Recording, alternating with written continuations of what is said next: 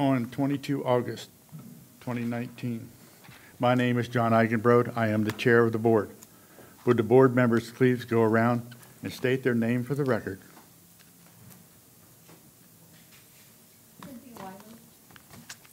Donald Butler. Jeannie Lucas.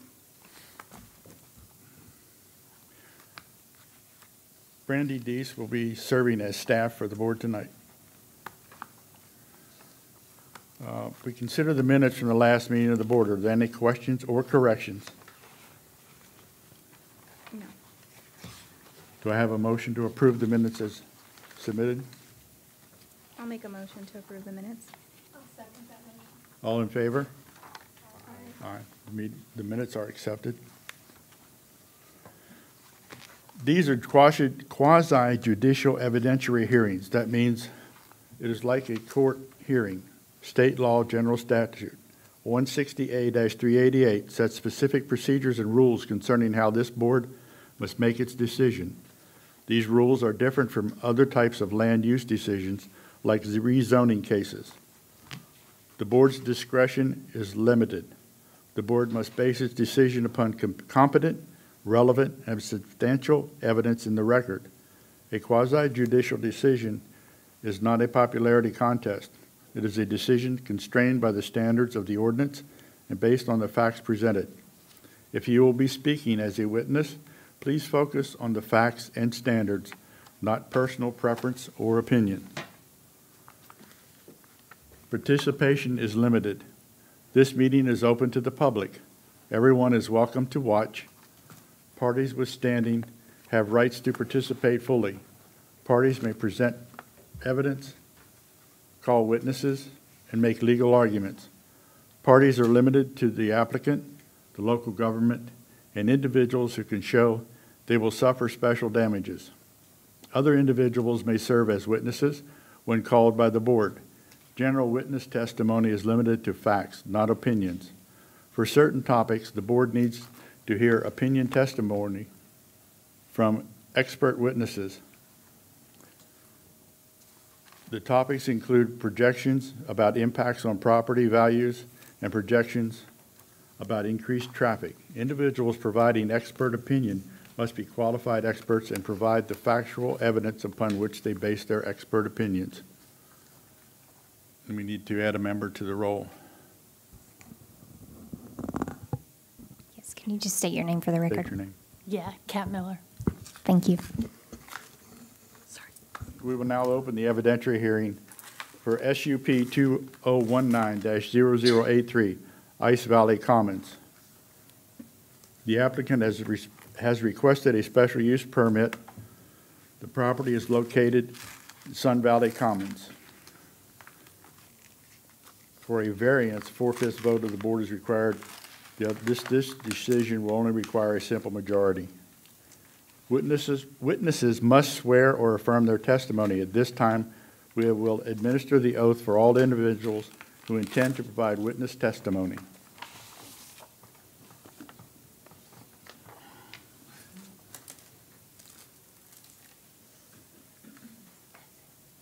Place your right hand on the Bible. Raise your left hand.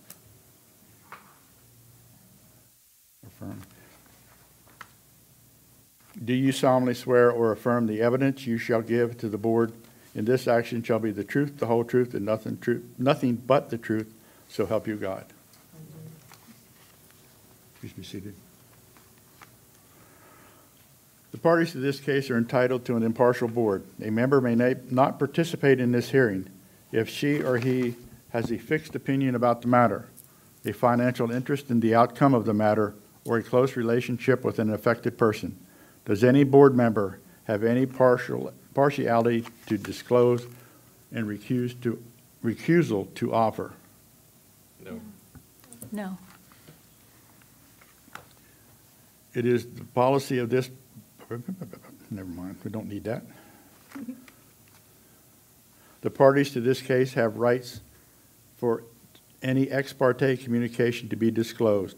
Ex parte communication is a communication about the case outside the hearing that may include site visits as well as conversations with parties, staff, or the general public? Does any board member have any site visits to disclose?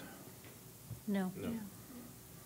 I did have a discussion with staff earlier this week about what lies behind this as far as ordinances go.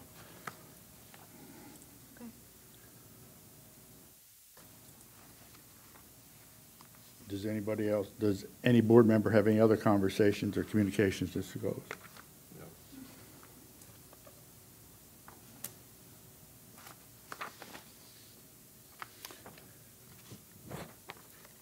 Brandy Dees will introduce this hearing. Before you start, please confirm that you were sworn at the start of the hearing. If not, I will administer the oath now. Yes, sir, I was sworn. Thank you, Mr. Chairman and members of the board. We are here tonight to consider SUP 2019-0083, Sun Valley Commons Ice Skating Rink, as mentioned by the chairman previously. The applicant for this request is the Moser Group. The proposed use is a holiday ice skating rink located in Sun Valley Commons on a 0.39 acre parcel, zoned general business.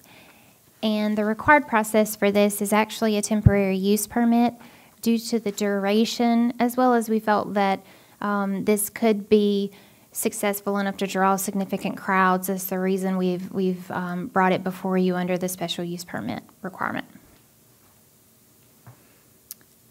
Here's the site location in red, the L-shaped parcel that we're considering, again, zone general business. And staff analyzed this, found that the SUP was required due to the duration and the crowds that may gather. We also considered that the parcel's surrounded by Sun Valley Commons itself, so all the parcels surrounding it are zoned general business and developed commercially. The applicant has applied and will obtain for permits for construction of the temporary ice skating rink through Union County to ensure building codes, fire codes, and such are met once this approval has been granted. As far as the comprehensive plan and the consistencies, this request meets several goals. Quality of life, goal number 1, provide a unique identity for Indian Trail with common community design and other identity elements implemented throughout the town. Goal number 4, parks and recreation, open space, and natural environment. Seek partnerships to help facilitate development of local parks and recreational facilities and programs. And lastly, economic development, goal number 7, support existing businesses through effective communication and community outreach. Staff is of the opinion that the temporary use for this property for a holiday ice skating rink is in harmony with the comprehensive plan. So as usual, your criteria for approving a special use permit, there's several things that you're going to consider: whether the application is complete, whether it meets the requirements of the UDO. You need to consider whether it materially endangers the public health or safety, whether it substantially injures the value of adjoining abutting properties, is it in harmony with the area in which it is to be located, and is it in general conformity with the Town of Indian Trails comp plan and other adopted plans. Once you consider that, then you'll have your final action on the item. And I'll be glad to answer any questions you may have.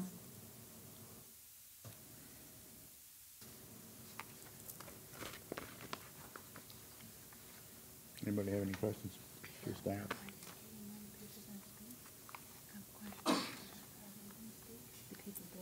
Yeah.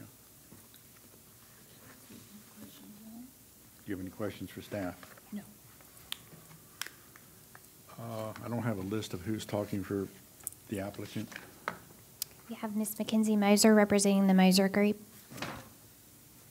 Hi, thanks for your time tonight. And I'm actually here with Mike Mulhall and Maureen Mulhall, who are with Extreme Ice Center, who will actually be constructing, managing, and operating the outdoor ice skating rink. And they do this in other locations, for example, like downtown Greenville, South Carolina. And it's been a huge success in those places. And so they've done it year to year and figured out all of the details on how to run it. And it's awesome that they're local, Extreme Ice Center, and that they're willing to do this for our community. So they can answer any questions regarding the process the construction, the assemblage, management, and the operations. Is there, in the process of doing it, my sort of question would be, is there insurance involved to cover if somebody falls or whatever, because ice is hard, I know. Right, yes. Yep. So there's liability insurance and things in place for that, yes. Okay. We need a name and address locally.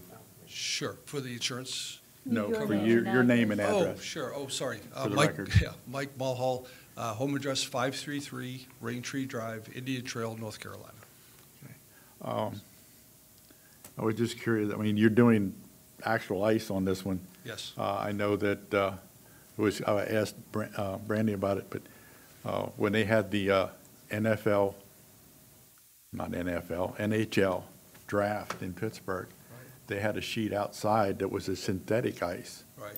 that was rather uniquely done. And it was interesting because my grandson plays hockey, and my son is a hockey coach for Okay. American soccer, youth soccer, so. Great. Okay. Yeah, the synthetic ice, I mean, we've played with it a little bit and we've experimented with it, but there's really nothing like real ice. And I think most people, especially over the holiday season, that's kind of what they really look for, so. Yes, ma'am. Any other questions? Yeah, question. So this is outdoor, correct? Yes, ma'am. And so my question is this, security, and I get why you're in operating times, but the Sun Valley area is a hangout there. So when you close what are your closing hours, like 11 o'clock or something? 10 o'clock will probably be the latest. Okay, so since it's outdoors, Right. what's to stop anybody? I mean, Yeah, they- please yeah. like address that, because I think that's a huge safety concern in that area, just because I've heard, I live it's just a huge concern in that area for what's going to happen once you close and your stuff goes home, because it's not enclosed, so what happens then? Sure. There is paid security at Sun Valley Commons, and there's a fence around the ice skating rink, and everything will be blocked off to where kids can't get in after hours. Does that answer the How question? high is the fence? It's just a perimeter fence, it's only, it's only 4 feet. I have concerns. There's boards around the ice, so there's 2 layers here. So you've got actually the rink itself that has the perimeter boards that are 42 inches tall. And then outside around the perimeter of the rink layout, there's also fencing around that. And we'll have strict security of not allowing anyone after hours on the ice. And we also have cameras that will be there for security cameras, so combination of those things. And we also, just from the management side of the grounds, we have people available 24 hours, 7 days a week, that if there's any issue in any way, we can have someone there within 5 minutes.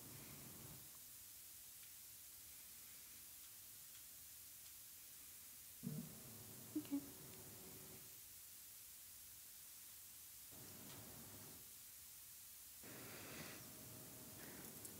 Any other questions?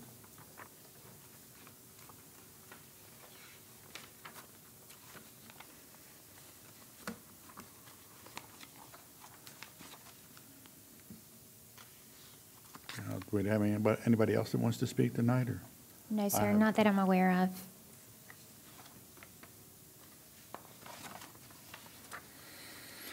If the board has no other questions, we will do our deliberation.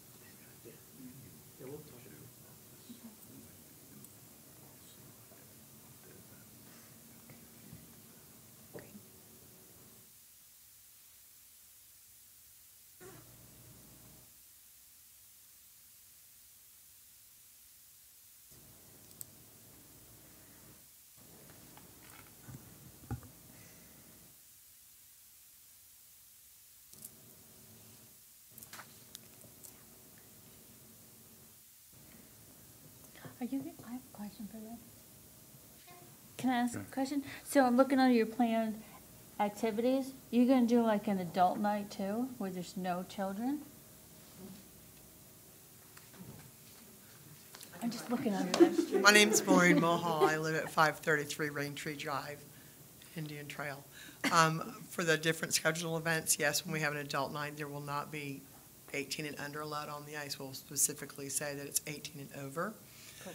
We have Mommy and Me days planned also, or Parent and I days planned for the preschool kids while the kids are still in school up through December 20th. Will you do maybe maybe this is out of the realm of things, but maybe for special needs? Oh, sure. Our Special Olympians are actually going to be there doing some exhibitions for people to see that everybody and anybody can skate. We've got some sleds, they call them sledge overseas, but sled skaters. But if you, like, where I mean, kind of close it down for just, say, an afternoon for an hour or so? If that's needed, we'll be more than happy to do that. I don't know that that's a relevant sorry. condition, just a suggestion perhaps. I will tell you that we do host a lot of skaters that need the extra help, and they just are with everybody else. We integrate them with our regular public sessions. That's great. I appreciate your input. That's certainly not a required Okay. thing about this, what we're talking about right here. Kat, Okay. you can I know, but have I that was reading discussion on here. afterwards. Sorry. Do you want to start?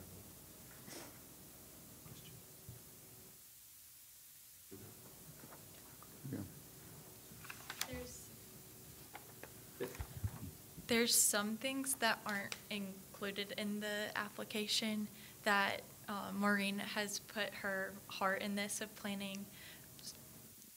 There's some of the events, but there's going to be a lot going on where they're bringing their skaters and, like she said, the Mommy and Me classes, and then the Wednesday night, the Christian skate night. So there's going to be, she's already been meeting with Sun Valley High School and the high schoolers and getting the school involved, and they're very well involved in the community, so she's bringing in all the parts. So there's a lot to that, and she's been doing an amazing job getting all prepared for that.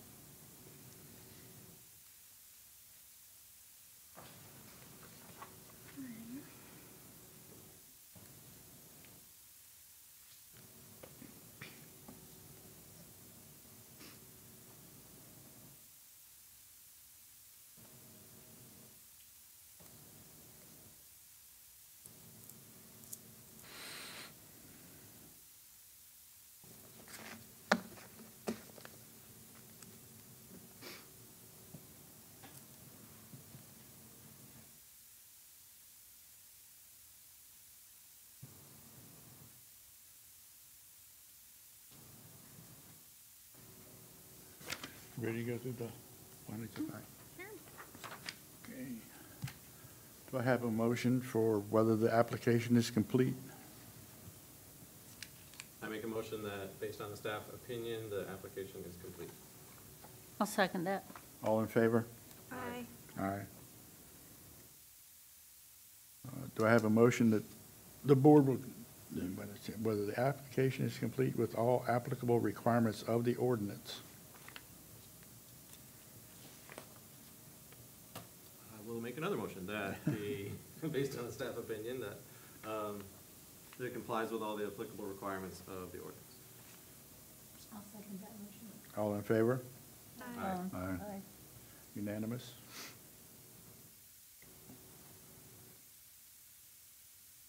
Motion that it does not materially endanger public health or safety. I make the motion that provisions for security 24 hours a day, and the fencing and other measures, that it does not impact public safety or health. A second. All in favor? Aye. Aye. Aye.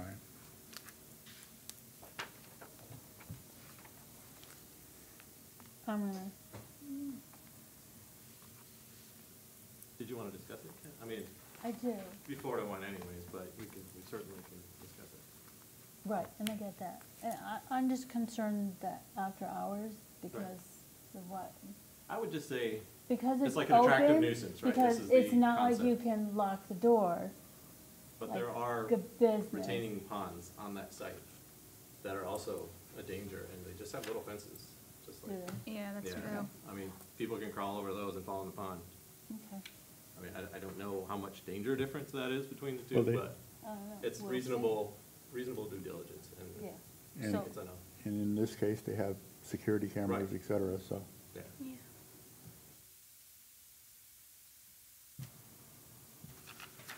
Did you want to oppose? hmm? Did you want to oppose? Yes, I will oppose that.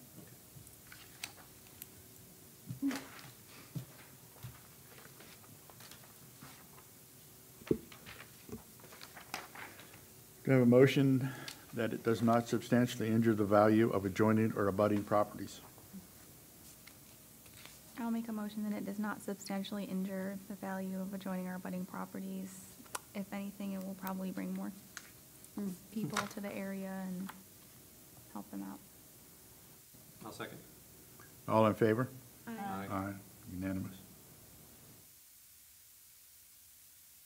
Motion that it is in harmony with the area in which it is to be located. I'll make a the, motion that it is in harmony with the area in which it is to be located. I'll second. All in favor? Aye. And last but not least, that is in general conformity with the Town of Indian Trail Comprehensive Plan and other adopted plans. I'll make the motion that it meets the general conformity of the comprehensive plan as per staff stating the goals. I'll second that. All in favor? Aye.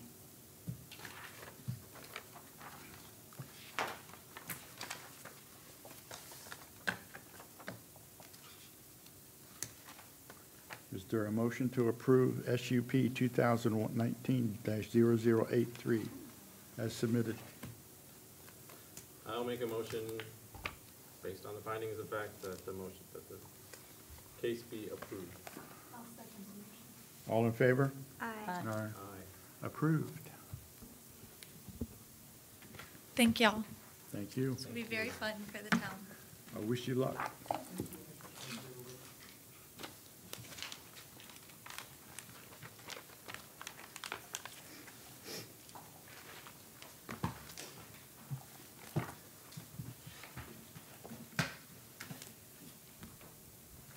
Thank you. Do we have any other business for the board? No, sir. Do I have a motion to adjourn? I'll make a motion. Sure. Do I have a second? Second. All Motion in to favor? adjourn. Aye. Aye. Short and sweet. Okay. Thank you so much.